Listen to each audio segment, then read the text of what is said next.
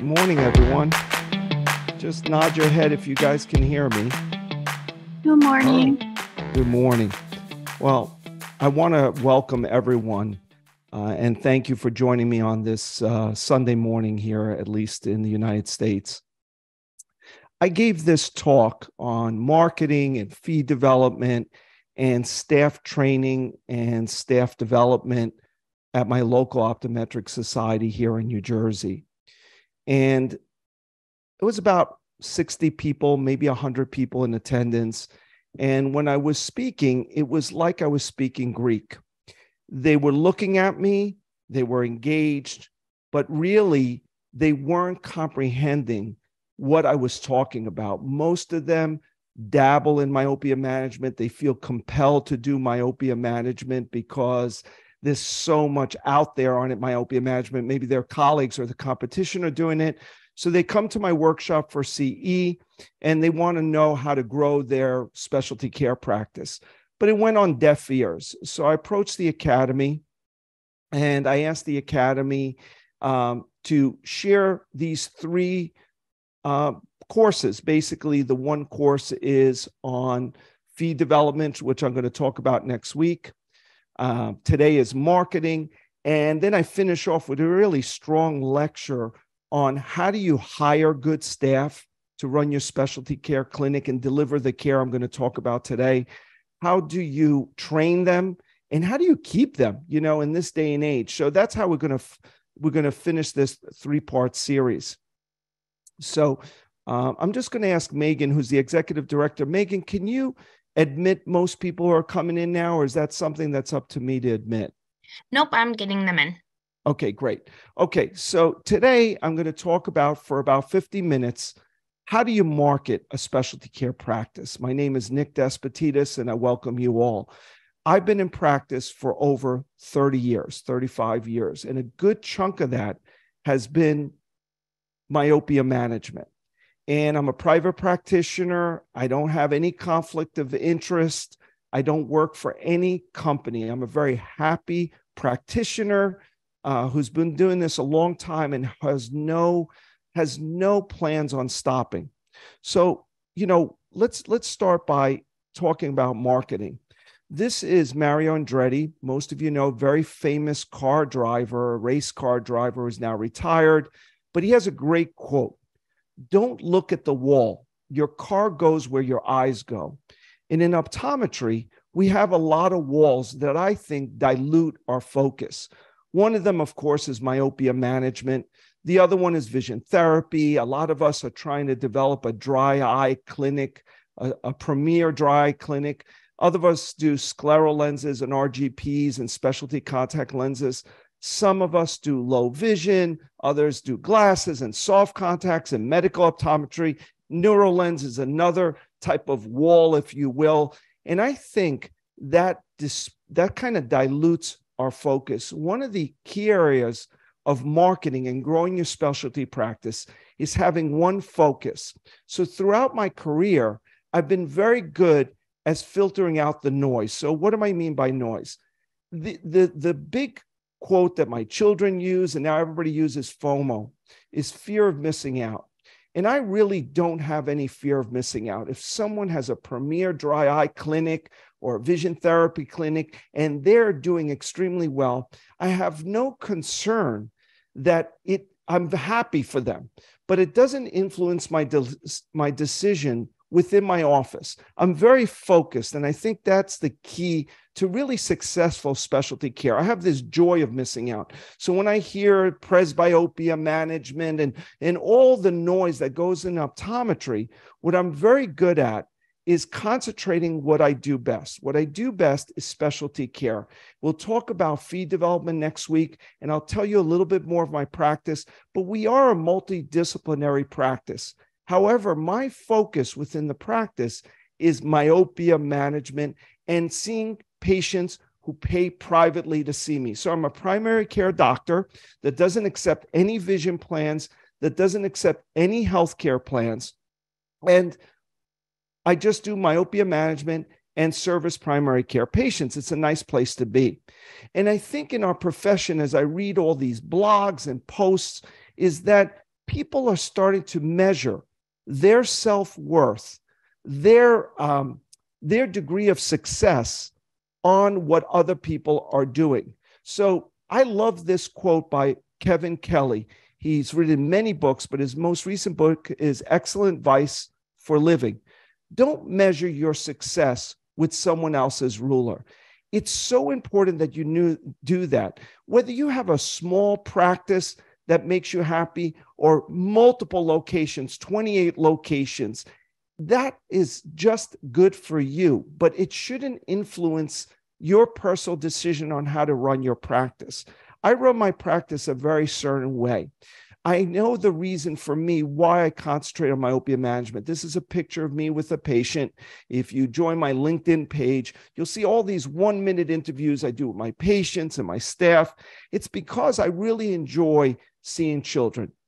So why did I decide to focus on myopia management? I think number one, today we could all agree it's standard of care. If you're dealing with a primary care population, it really is standard of care to educate parents that there are options to help stabilize a child's myopia. I also think it aided in my practice growth. We have 6 optometrists within our office, and we share equally except 2 residents. So we have 4 partners share equally, and then 2 residents. And there's 6 ODs in one very healthy, prosperous practice. And the reason we could do that is, of course, specialty care like primary care. Like myopia management. We've eliminated our dependence on insurances and vision plans, and we've done this in a way that I'm going to explain in the coming slides. I have tremendous patient loyalty. Patients travel sometimes hours, sometimes 4 to 5 hours just to seek my care. And it's not because I fit them with a particular okay lens or I correct their myopia any better than the several hundred practitioners they're passing to come to my office. It's because of what I'm going to educate you on today. I have tremendous professional fulfillment. You could hear it in my voice, right? I've been doing this for almost 40 years. It's embarrassing to say in some sense. I can't believe it. But the reason I'm so energized is I do receive tremendous professional fulfillment from doing myopia management. And lastly, we're going to talk a little bit throughout this 3-part series about what is most valuable to my life and what's most valuable to your life. It varies from practitioner to practitioner. But in order to be successful, I think in any part of life, you have to know what rings your bell, what stimulates your passion. And for me, it's respect. I always really enjoy when a practitioner tells me that they're enjoying and they've learned from me and they say, "Hello, Dr. D." That's a level of respect that I really appreciate and I work hard to earn. I also like to feel appreciated. I like autonomy. Autonomy means I love my independence. I don't work for any manufacturer. What you're getting here is purely my opinion of how to execute a very successful practice. So again, I enjoy my autonomy for the past 40 years, and I love uniquely helping patients. And it's not just through myopia management. So how does myopia management, the way I do it, differ from primary care? Well, my primary patients are children. In my practice, I only treat children. As far as myopia management, I can fit adults with ortho-K lenses. I can correct hyperopia with ortho-K lenses, but I've narrowed my focus, and this is a key to success, to just pediatrics and myopic pediatrics. My primary care section is different. I see a general population, but as far as myopia management, I just examine kids. Another difference between primary care and myopia management, I see the children often. So we see them every 3 months, sometimes sooner. So primary care practice, we see them once a year, twice a year, 3 times at most. And I feel to be successful in any specialty practice, but especially myopia management, you need frequent communication in between visits. Patients travel for my care. And the nice thing, for at least for now, it's not covered by insurance. So when my practice grows, it's a healthy growth, because a lot of us look at the gross revenue of our business, of our practice, of our optometric practice. But that's a deceptive number. It may have worked in the past, but now having a higher gross revenue does not necessarily mean that you have increase in profitability. As a matter of fact, the inverse is true. Sometimes the busier you are, the less net or profitability you have, because you have to hire more staff. You have to invest more in equipment. So we're going to talk a lot about that next week. I think there's some prerequisites. If you really want to grow your myopia management practice, you have to obviously enjoy working with children, which I do.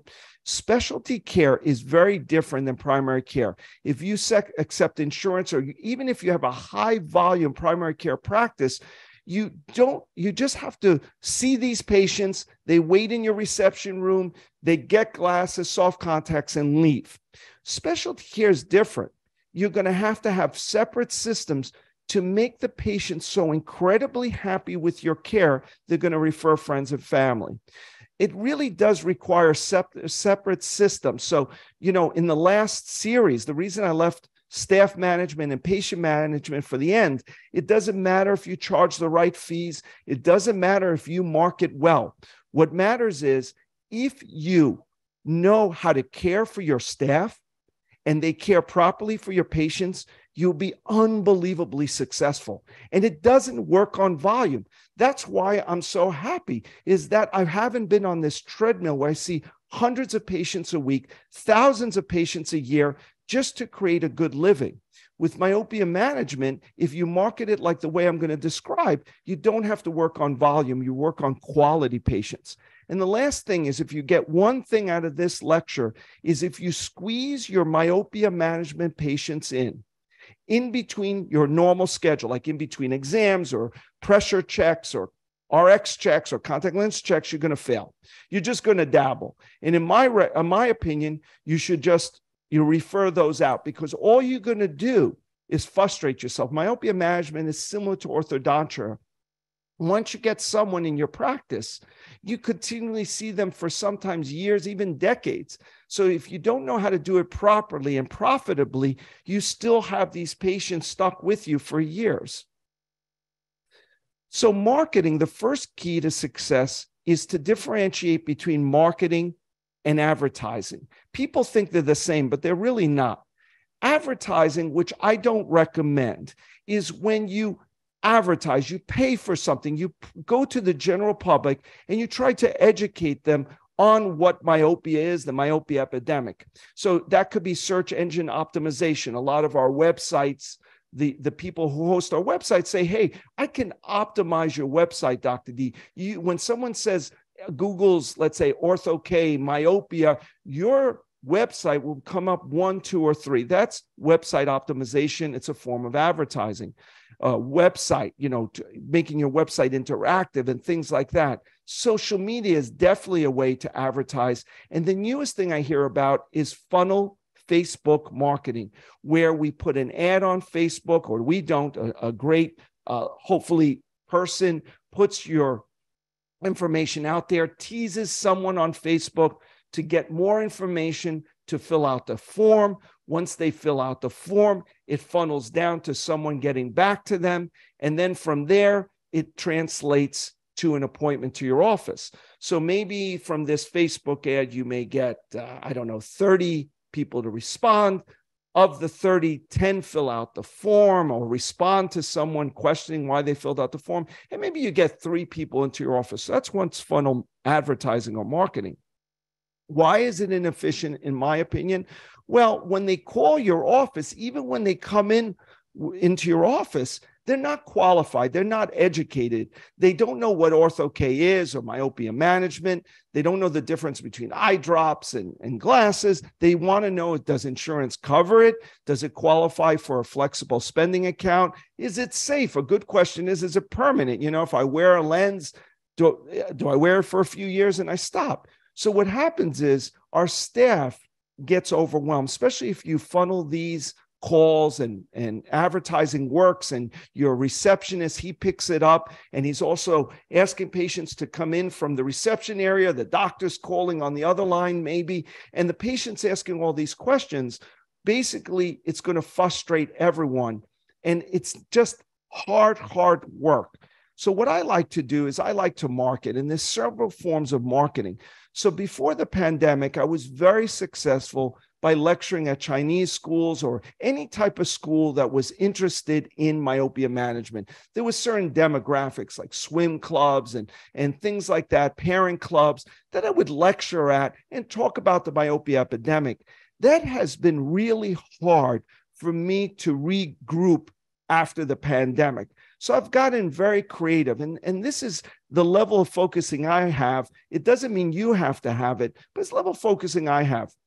I've created these virtual lectures that don't talk about myopia management first. It's what patients are interested in, like blue filtering, blue blocking glasses. A lot of patients have asked you, do they help with myopia management? Do they help? And whether you say yes or no, they're very interested in it. They bought these glasses usually on Amazon. They want to know if smartphone use has something to do with their child becoming more myopic, or maybe iPad use. They want to know about screen time. They want to know about sleep. Is my child getting enough sleep? And, they need to be educated. If I start hitting them on the head with myopia epidemic, there's a contact lens that helps slow it down, it's going to be inefficient. So what I've done is I've rented these documentaries like Screenagers, where it talks about the emotional and mental side effects of children being on a screen. This is what parents are concerned about.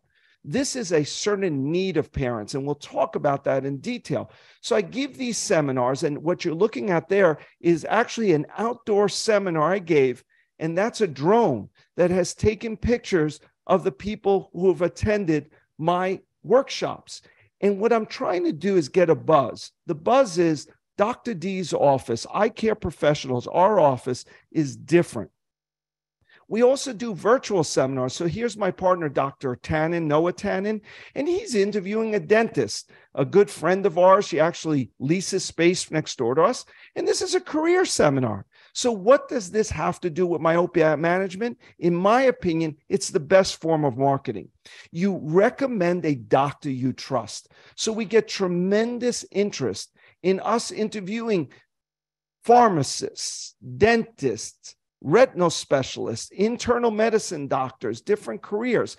I used to do these in person, and now I do them virtually. I don't think they're as effective virtually, but there's still a way for me to differentiate my practice from others.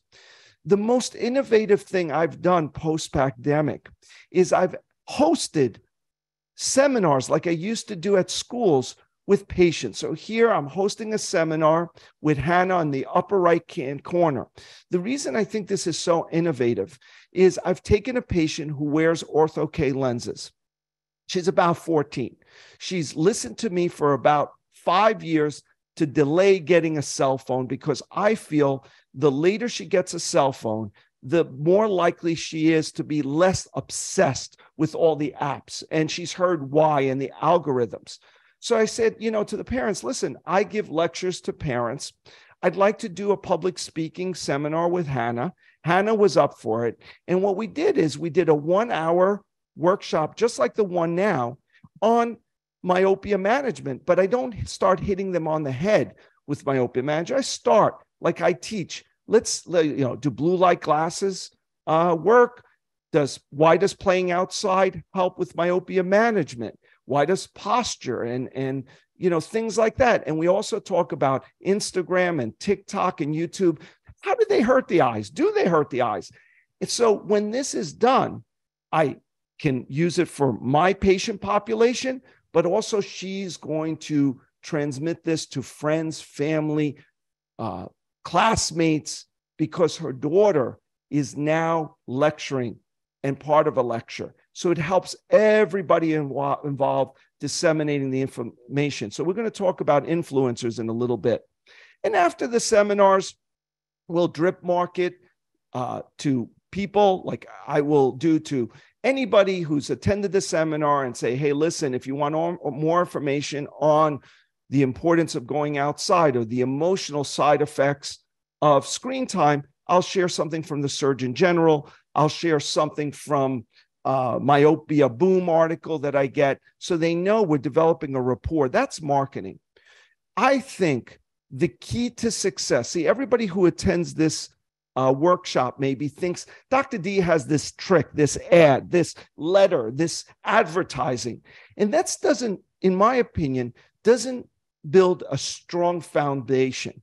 I've built a practice, and I can teach how to build a practice by laying a great foundation, a great life. So I've learned there's a difference between myopia control and myopia management. And these are my definitions. You know, I'm one of the first doctors I feel that distinguishes between the two. So what is myopia control? Again, this is just me speaking. Myopia control is devices. It's treatments designed to slow down the progression of myopia. So the four that we all know of is atropine eye drops, which are not FDA approved yet, multifocal contacts, including contacts that are FDA approved and ones that are not, multifocal soft. We have specialty glasses that are available outside the US and soon hopefully will be available in the US. And of course, Ortho-K. But those are myopia control devices.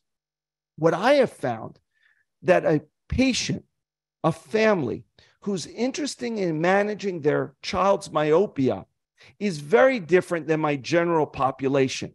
And I use the analogy to teach this about the obesity epidemic, at least in my community, probably throughout the world, but at least in the United States, we have an epidemic of myopia among our youth.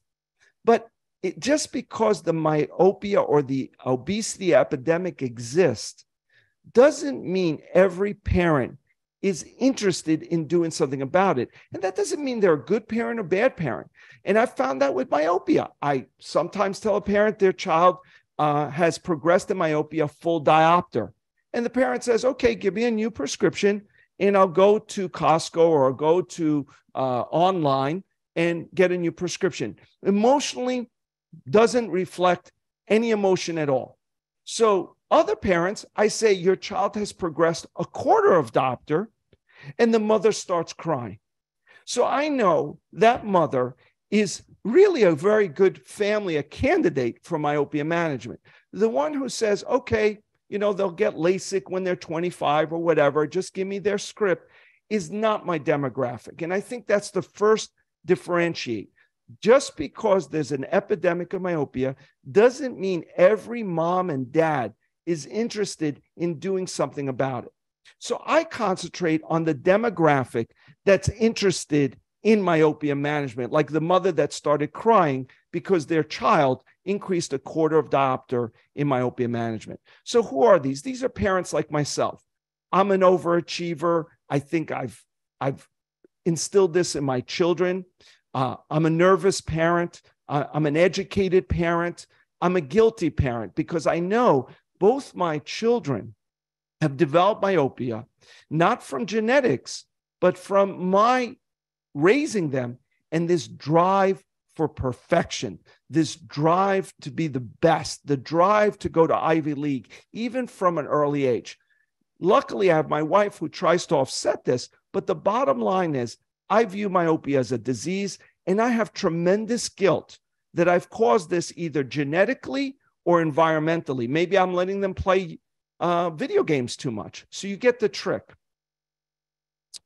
So I have found, having a very big multidisciplinary practice, the referral sources for myopia management, for me, bar none, is friends and family. It's not Facebook. It's not funnel marketing. It's not YouTube. It's not me being an influencer, without a doubt.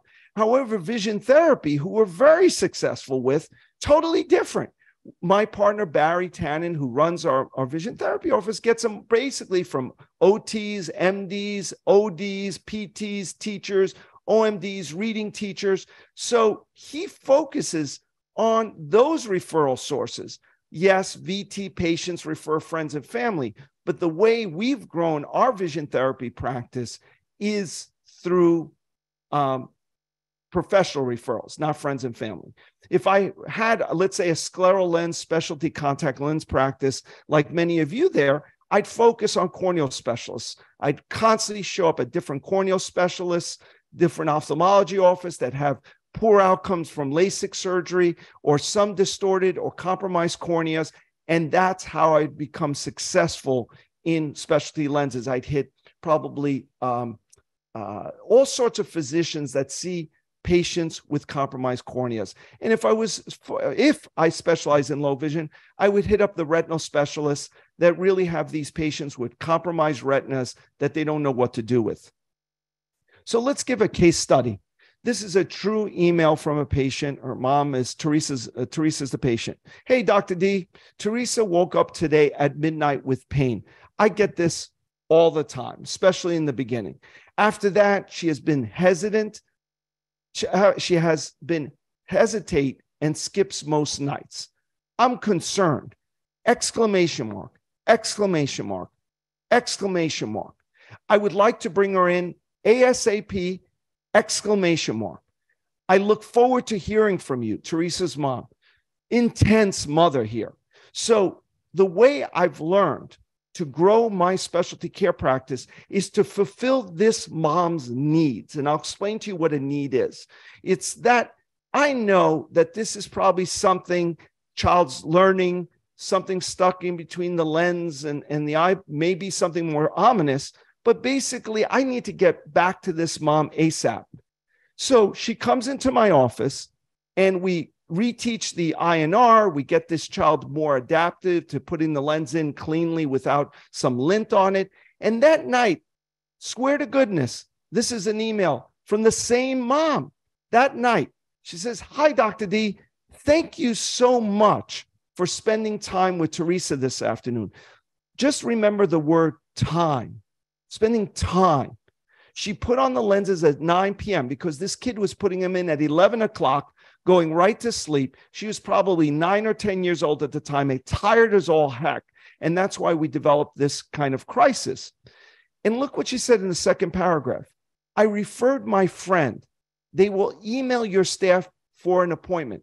This is very different than website optimization, funnel marketing, placing an ad in the newspaper, doing Facebook, videos and things like that. This is direct to parent marketing, which I view as great service.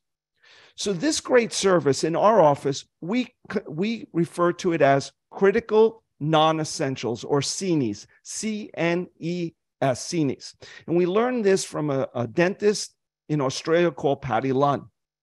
And basically, he calls these critical, but they're non-essential to good patient care. They're critical to grow your office. They're critical to create an influencer mom to recommend people to your office. So they're not critical to a 21-point exam. They're not critical to great Ortho-K fit.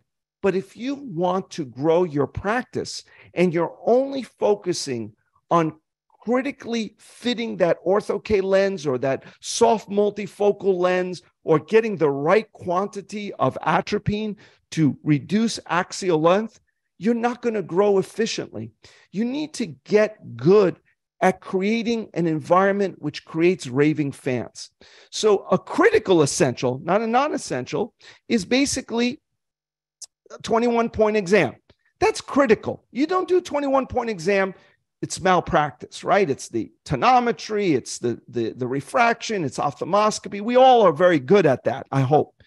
But the critical non-essentials are what I did the minute I got this email, because my emails, my text messages go to my front desk. So it's just like the phone.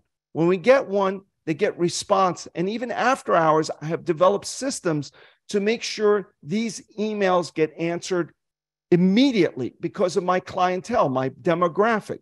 So I sent this email. Since Teresa is experiencing fear, I'd like to examine her ASAP. So I used the word ASAP, or the abbreviation ASAP, because she used it. So I put an asterisk there. I didn't do it for the patient. I did it for you. I've copied my staff who will get Teresa in ASAP. Number 2, ASAP. I give her a note for school. So why did I add this? Because I know from doing this for so many decades, people want to come in after school, after soccer, after music lessons, after gymnastics. I leave my office at 5 o'clock.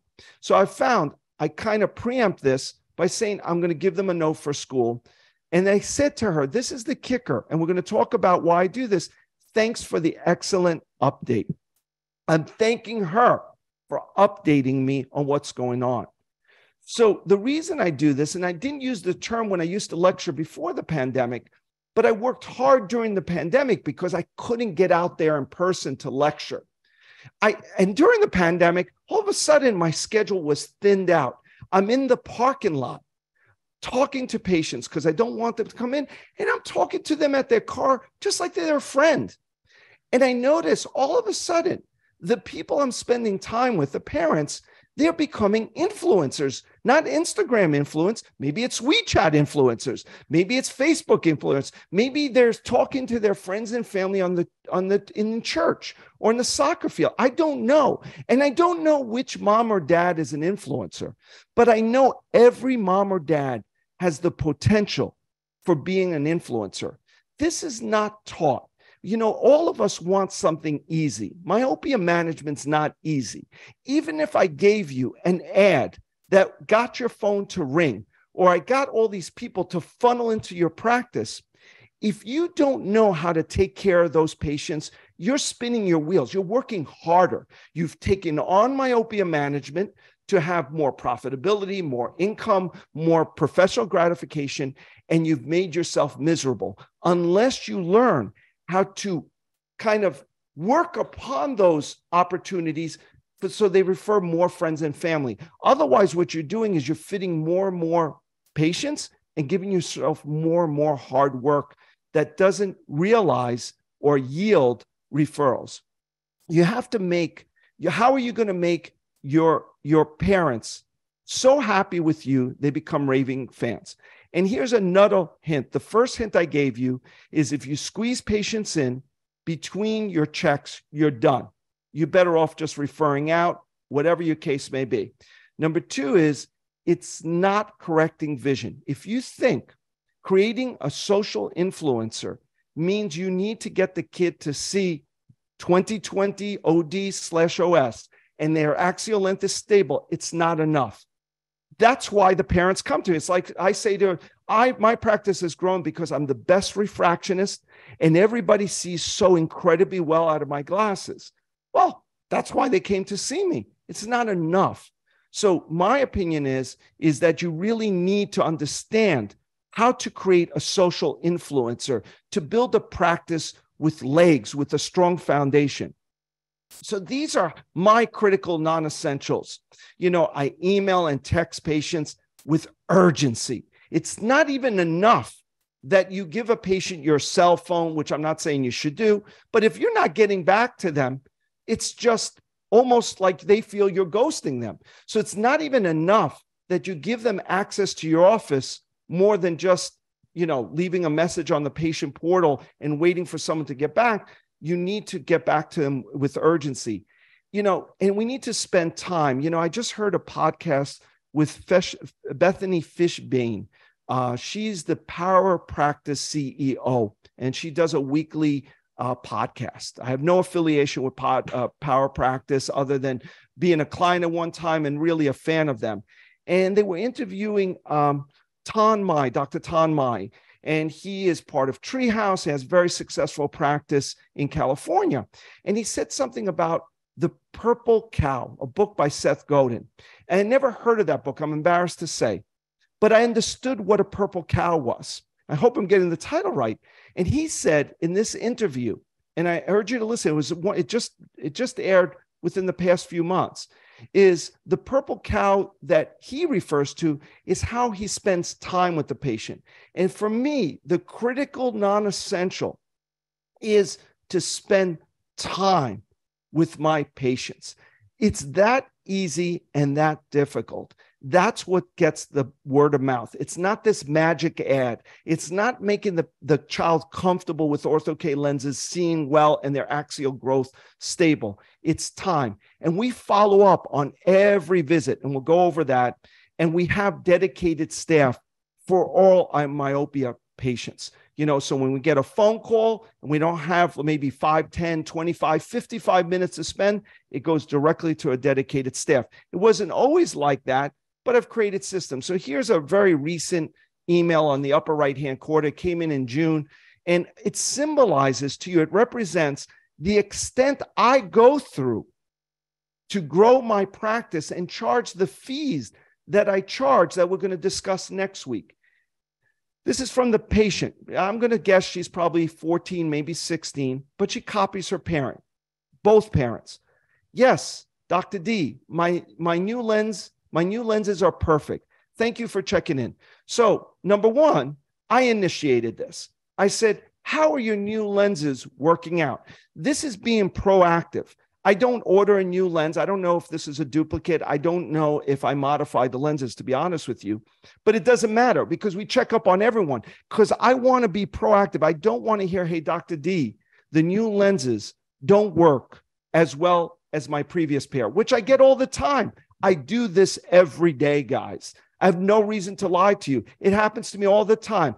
I create design a new pair of lenses, and the patient says to me, they're not working as well. So I'm proactive.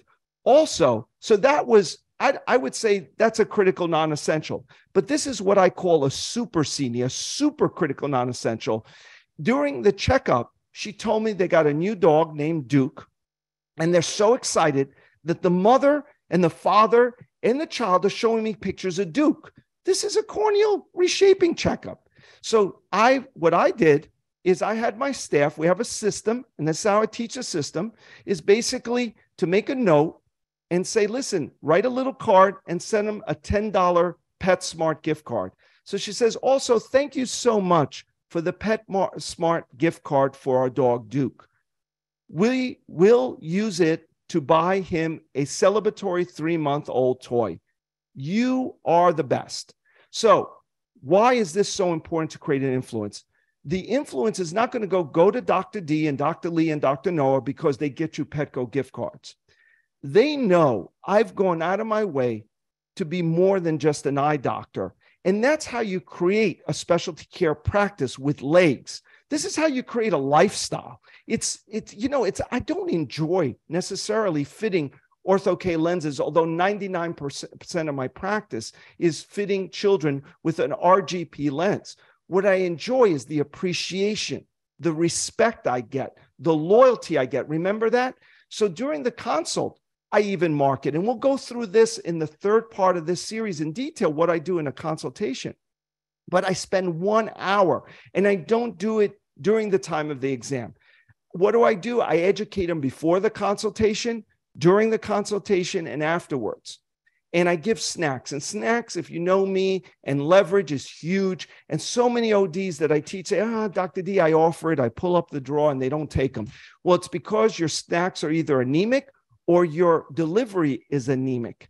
It's not strong. Like me, I give 40-year-old snacks because they've been my patients since they're 20. And they say, Dr. D, thank you. And that's not the snack. It's that I care enough to open the drawer and say, I know you're 20 years old. I know you're 40 years old and you're a physician, but take a snack.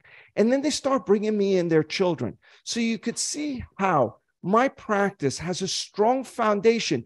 Despite what all the noise that we started talking about this in the beginning of the workshop, it doesn't matter.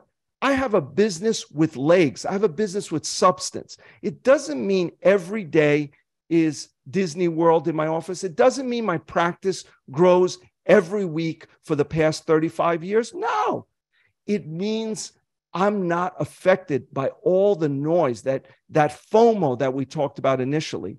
I email my patients before the consult and after the consult, and I give reports. So what do I email them? And we're going to elaborate this on the third part of this series is, Dear Mr. and Mrs. Jones, it was a pleasure to evaluate Teresa. She will do very well with our program. I've attached 2 papers based on our discussion. So a lot of times during the consult, they'll ask me about side effects, or how do I know the child is stabilized if they wear the lens. Sometimes they ask me about daylight or screen time, and I send them some papers. And I said, I've provided you with a lot of information. Please look it over and feel free to email me any questions. So this is the parent's response. Thank you for the consultation and providing all the information. I read online and understand there are 2 types of FDA-approved OK lenses. This was a while ago. Teresa has been a patient of mine for over 10 years, I think about 12 years. And at the time, there was only CRT and VST. Now there's obviously Ability and J&J. Thank you for your time. So you could see my chair cost is going up, right? How much time I'm spending with this patient was not only during the consultation is answering the questions. So I've learned after my consultation, I give a report to the parent. It's in a nice folder, just like when you buy some jewelry or buy a car or buy anything of value. You sign up your child up for preschool or private school, you get a nice folder with information. And it's not I don't think it's the content as much as the presentation. And I also copy anybody involved. So if an OD is referred this patient to my office, they get a copy of the report as well. And people say ODs don't refer. I don't know. I think ODs, MDs, they're busy. It takes a lot of work. It's not just like, hey, you're progressing in myopia, you should go see this doctor there. It takes a lot of work to educate what myopia management is. So you got to return that effort by rewarding them, by keeping that OD or whomever is referring to you in the loop. I really want to shout out Kate Gifford and her husband. They've done an amazing job in the field of myopia management, not just this past year, I mean, over the long haul. So I share their myopia profile, a website with parents. I include some of their danger zones and what makes the child more at risk than others. So I strongly recommend, not only do you become part of Kate Gifford's group and get educated through that group. And again, I have no vested interest. I've never even met Kate and her husband personally, but I've benefited a lot for their hard work. So in the report, I'll put my history that I take. It was a pleasure seeing her. She's 10 years old. She's in the 5th grade. I give their refraction and their eyeglasses so you could see they've progressed from 350 to 450. I put in a graph that I may get from myopia profile from some other source and say, listen, if you don't do something, they statistically will end up maybe -8 when they're 24 years old. So again, the report educates and it looks nice. And then you're going to have to decide, and we'll talk about this in detail next week when we talk about fee development, and the week after with how do you train your technician to present fees, or sometimes doctors present fees. But here's what I want you to get today. It's counterintuitive. The more the doctor charges, the more successful they'll be. It's counter to, you think, well, if I'm the least expensive, then I'll be the busiest and I will be the most successful myopia management doctor. My experience has been doing this, again, for over 2 decades. The opposite is true. So we keep communicating. Teresa's mom deciding to sign up finally. Thank you again for answering all my questions. The price quoted was X. We weren't expecting it to be that much. Is it negotiable? I get this a lot. The cultures who are interested in myopia management seem to really want to make sure they get the best price that I'm offering, not the best price out there. They just want to know what the price that their daughter is getting is the price the next person is getting. A friend mentioned CRT lens for their son. Is this the same lens you're using? So I have found this to increase exponentially. Patients are more and more educated on myopia management. When I started this, the questions were, why don't other doctors do that? Now, I would say at least 50% of the pediatric patients I see in my patients enter on atropine already. And we'll talk about that again next week and the week after. So now your chair cost is increasing. And if you don't spend the time to answer these questions, you're just got on a dangerous treadmill. You may get busy, especially if you're inexpensive, but you're not going to be happy. So to summarize this talk, this is a very high-level concept. So when I said I started talking to my local optometric society this past week, which spurred this online discussion with you and giving you Cope credit, as they were looking at me like I had two heads, like I was speaking Greek. They don't understand needs and wants. And I found when I lecture at Vision by Design, I lecture to sometimes 200, 500 people. Everybody's looking at me. They understand this concept I'm about to introduce: patient wants and patient needs. So what are patient wants is what most of us just focus upon. They're coming to us for clear vision, myopia control, and they want to be seen on time. That's their conscious wants. I want to be seen on time. I want you to control my child's myopia. I want them to see well. But what are their needs? They don't tell you what their needs are. I want you, Dr. D, I want you, Dr. Jones, to get me over this guilt that my child has progressed so much in myopia they can't see the big E. I want you to get over the guilt that I've always been a -10, -6, -3, and now my child is a -3. I want help, Dr. D. I want advocacy. I want help getting my kid off the iPad. I want to know, is the iPad, YouTube, Instagram, TikTok bad for their eyes? And also, I notice my child is up later and later sleeping. Is that good? Because the competition is great. I have made time, and you need to make time to address patient needs.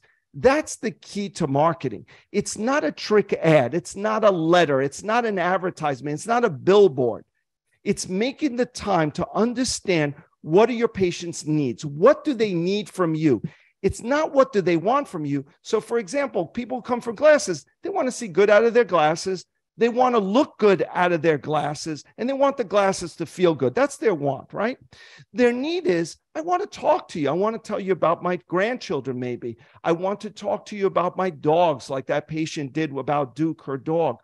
I want to make sure I don't have macular degeneration that my grandmother lost her vision from, but they don't tell us, right? They want to know they're not going to get glaucoma like a family member or a colleague. So you see the difference between needs and wants?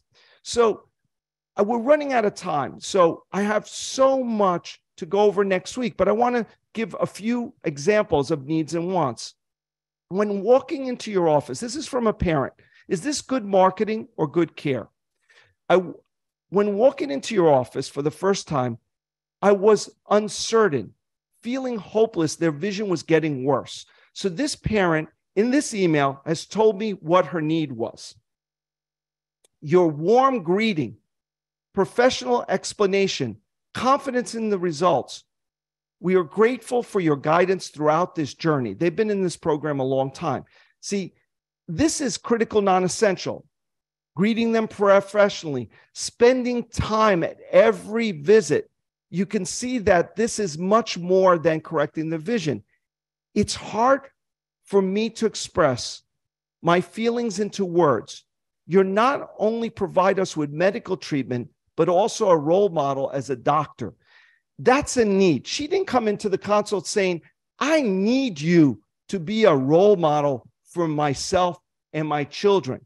I need you to treat me with respect and spend time with me. This mom is an influencer. I didn't know that. But she has referred dozens of patients to me through the years. All it took was spending time, maybe some lectures, things of that nature. So to wrap up, let's give an example. Your level of success in any specialty care will parallel your level of commitment to myopia management vision therapy. So this is emails. It's like typical email I get with a new patient, okay? The email is on 6/4, Sunday morning, both eyes, she struggled to get them in. This is a recent INR. The next day, good vision, but blurry in the afternoon. This is the next day, 6/5. The same day, PM, not able to put the lenses in. The right eye was easy. So look what I did. I jumped in there. I was corresponding with her with 6/4, 6/5. It's only been 2 damn days. And I set up a virtual meeting with my tech to go over the INR process. 6/6 that evening, she emails me late. Both lenses in quickly, 5 minutes. 6/7, good vision, better than Monday. Look at this. It's Wednesday. The party started Monday. But in the parents' eyes, I addressed her needs. Her needs is, I need you to help me because I'm scared to death my child may hurt themselves. So to summarize, this is an example, a testimonial for Teresa's mom, but it's a decade later. Teresa has been cared for by Dr. D for 12 years. She started to wear glasses in the first grade. We were recommended to Dr. D by many friends. And that I hear a lot. It's not one friend. Like some of you ask me, should I spiff? Should I reward the person who refer him? Absolutely not. They're referring to you because of the care you provide. He's different from normal doctors who give patients a few minutes per visit. I'm no different than you. The only difference is, let's use that purple cow analogy, is that I spend time with that patient, which makes me different. Dr. D communicates via email and phone. That is a purple cow, even today. I wish I wrote this letter sooner. So clearly, that marketing is synonymous with good care. And you just have to trust me. I have no reason to lie to you. So why focus on one road? Remember one road, not the walls that Mario Andretti was talking about? A good doctor treats us. No doubt. A great doctor makes us feel better. We value the great doctor's ability to do both. And I went into this profession to do both. I'm built that way. When I was accepting more and more insurances, my ability to spend time with patients was becoming compromised. And next week, I promise you, I will take you step to step how to develop fees that make sense for your office. So thank you. So it's about 50, I don't know how many minutes into it. We're about 51 minutes. What I'd like you to do is, Megan, the executive director of the Academy, you can instant message her questions.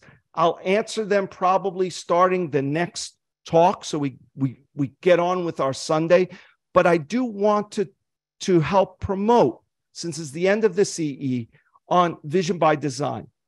I would not be where I am today if I didn't start attending the equivalent of Vision by Design in 2000. I knew about myopia management. I was dabbling in it. But when Kerry Herzberg and his team came up with this Vision by Design, I learned so much, not only about fitting ortho-K lenses and myopia management. I learned from speaking to colleagues. Remember, I started this talk by saying, I go to my CE. They know me. This is my New Jersey Optometric Association. I have about 60 to 100 people in the audience, and they're not getting it. And that's okay. They're there for CE. But when you go to Vision by Design, everybody has made a commitment on myopia management. Remember I talked about the joy of missing out? They're in there by themselves. They picked out myopia management. They're there to find more. So I learned as much. You've heard me say this before, if you listen to me, in the hallways as I've done in the lecture halls. I can't tell you, if you've gone to different optometric lectures, like say the AOA Symposium and the Academy Symposium, which I go to all the time, and even the Global Contact Lens Specialty Symposium, they all have different vibes. The reason I've never missed a Vision by Design meeting is because I benefit, even learning one thing every time I come home. I also give a workshop. You know, why give this lecture is because, of course, I give this workshop called Supercharge Your Practice. It's one tuition, one day, and a lifetime of change. And through the years, it's gone from a few hours to a full day. And I've really refined the workshop where I give people not only the tools, they establish the tools right at the webinar, or at the seminar rather. So at the workshop, they're leaving with goals, because what I found what was lacking 5 years ago is that they were pumped up and they had all the tools, but they didn't have the plan, the template in place. So when they went back to their office, they're like, oh my God, I don't even know where to start. No, you know exactly where to start. So the workshop is $4,000, and you now get a $300 discount if you sign up before the 31st of July. And you'll say, wow, that's a lot of money. No doubt. But that is the value of the workshop, because when you leave, you not only set your goals of how many console spots, how much am I going to charge, how many, what is my maintenance plan, what is my recall, which no one talks about. You're going to prioritize them A, B, C, D maybe, and you're going to throw away the C's and you're just going to correspond on the A's.